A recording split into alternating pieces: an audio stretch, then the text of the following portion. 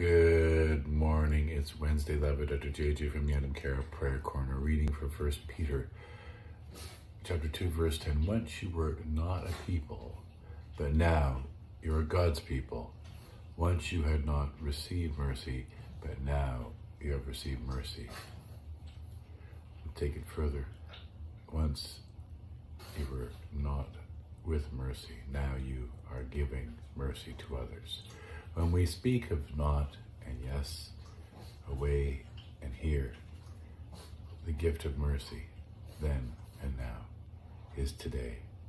God, where do we see people who need mercy in front of us?